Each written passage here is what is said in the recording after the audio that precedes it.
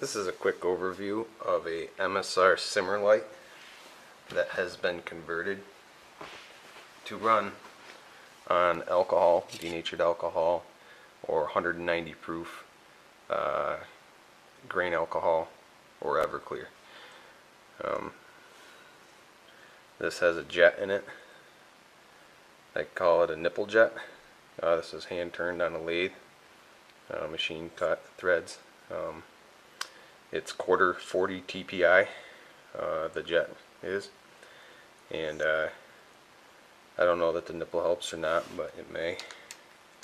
It's similar to this jet here.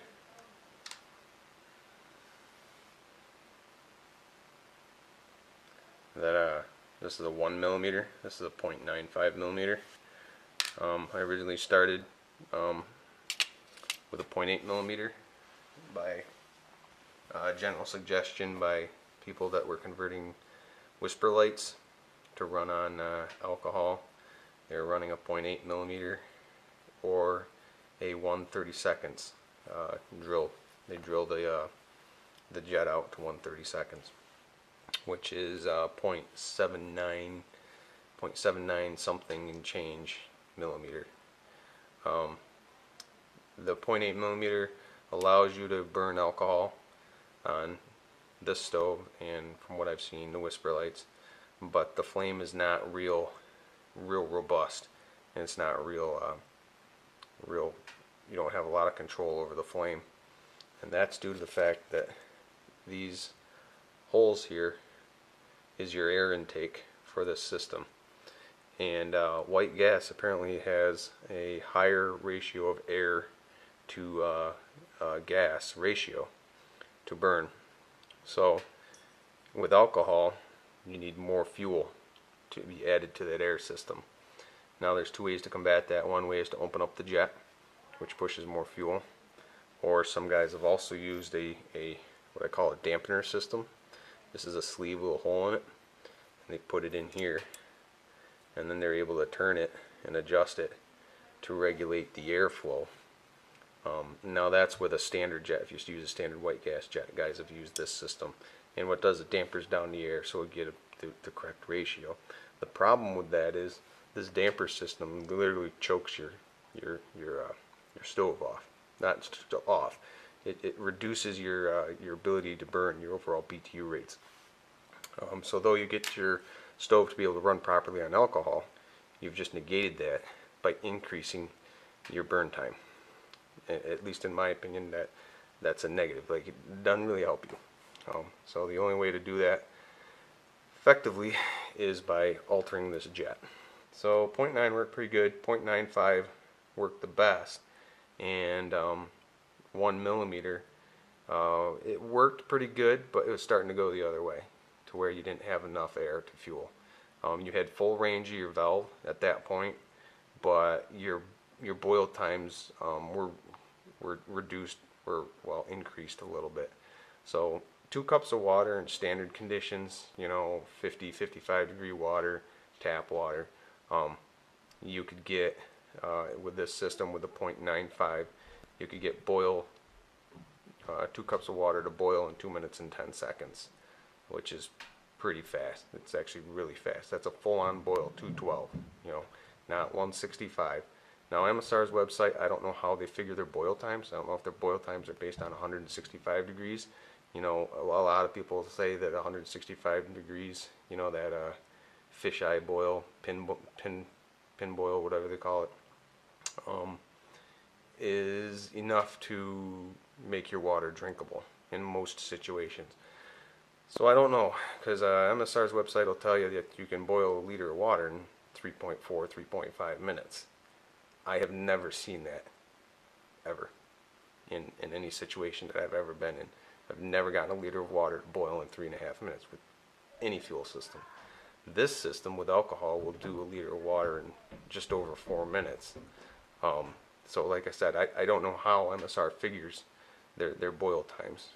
So what I'm going to do here is I'm going to do a fuel test run.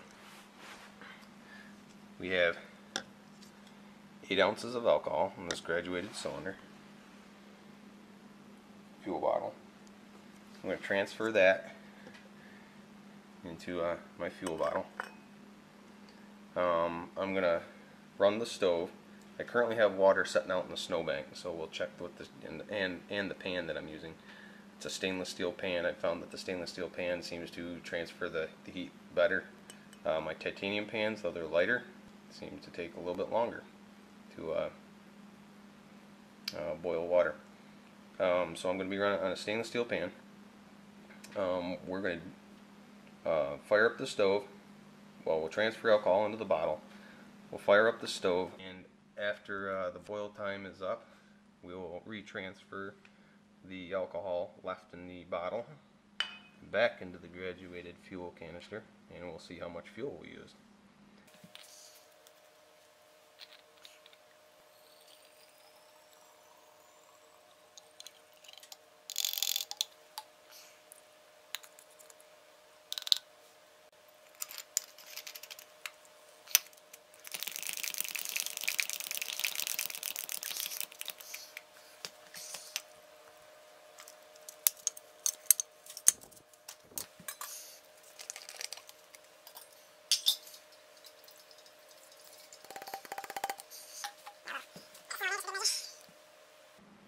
This water is currently 41 degrees, 42, 41, 42.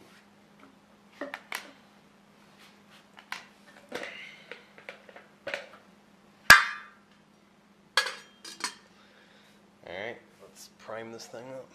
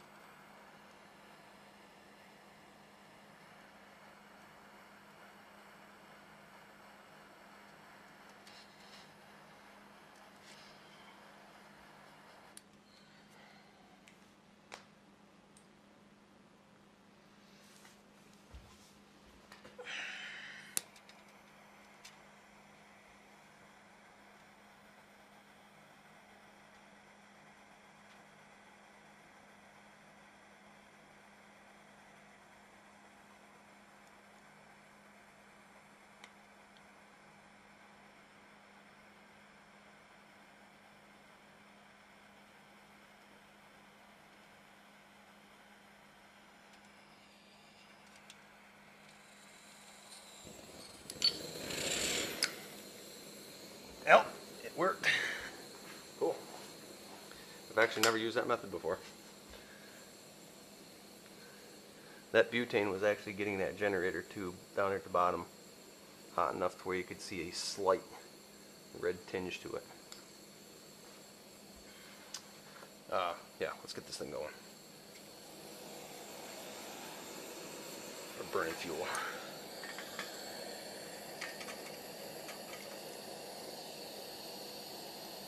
Clock has started.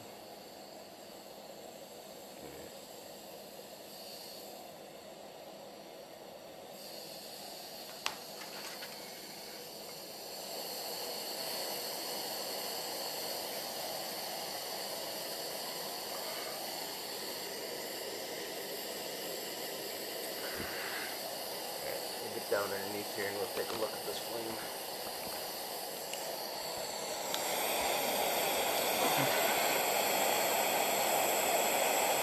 That is one hot ass fucking flame.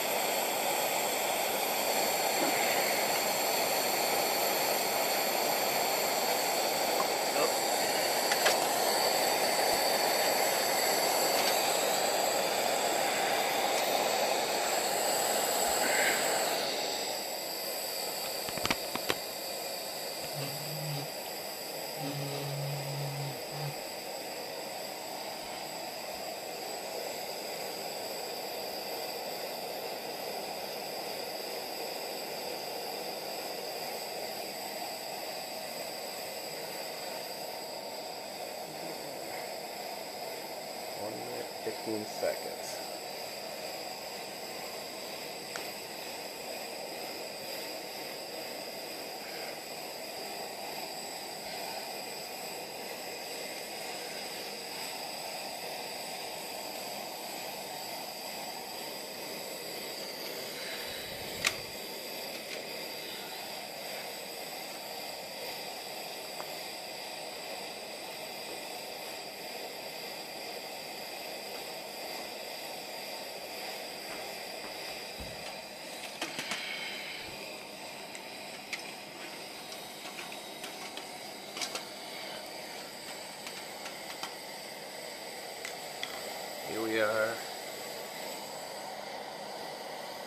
2 minutes, just over. And we're ready to a fish eye boil.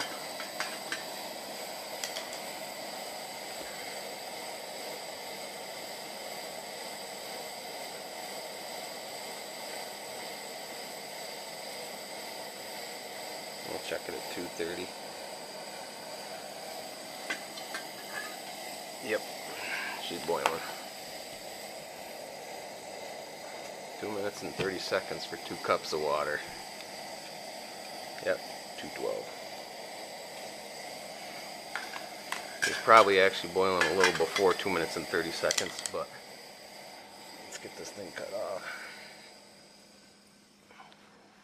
So I wasn't super fast on getting the water on, and I wasn't super fast at getting it shut back down. Did have a couple seconds of, after it primed, let it run for a little bit, make sure that that prime was good, so we didn't have any issues. But that's pretty freaking sick right there. You got 2 cups of water. I don't know what my overall time was. My prime process wasn't super clean, super efficient. I had to change hands and position the lighter to a point that I felt was a little better for heating up that generator tube and jet. So there's a little downtime there. Prime time wise, other than the saving of the fuel, I'm not sure that I really saved too much time on that particular aspect at that point. This stove will prime in about, in normal circumstances, if you let it go through its normal prime sequence, about 1 minute and 20 seconds to prime up. That's to prime, not to actually let it run and make sure that the prime has been established. So you add in all that, you're, minute 45 or so before you're ready to cook. All right. A little fuel loss there. There's a little fuel loss here from coming out of the fuel line. And then you're going to have a little fuel loss when you open the bottle. And you're going to have a little fuel loss in your line. But let's see what we got. This is the most interesting part to me, is seeing how much it actually burned in that short time period. I'm gonna guess in a lot of ways alcohol, I don't know, maybe less efficient than waste gas, just in the sense it burns more fuel, but on the other side you burn faster, hotter. So what's the trade-off? What do you got to think of in comparison to other alcohol stoves, like the ones that are naturally aspirated, tin can stoves, whatever you want to call them, homemade stoves. I mean, they got commercial models of alcohol stoves, but non-pressurized versions. The ultralight.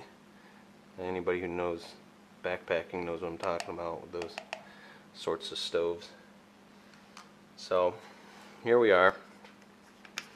We're all done, and we'll get a real good look at this. It looks like it burned just under I don't know if you can see that line. Yeah, about not quite an ounce. I'm gonna say it's slightly more than 3/4, maybe. Doesn't quite seem like 7/8 of an ounce, but maybe it's 7/8, between 3/4 and 7/8 of an ounce. So you take that in consideration. Anybody who knows anything about alcohol stoves, the naturally aspirated, the tuna can stoves, tin can stoves, soda can stoves, penny stoves, whatever you want to call them, 1 ounce of fuel in those setups is going to burn you at least 4 to 6 minutes, I think, if I remember correctly. And for the most part, you cannot boil 2 cups of water in 4 minutes on one of those stoves, at least from my experience, from what I've seen. So, I mean, this rips comparatively.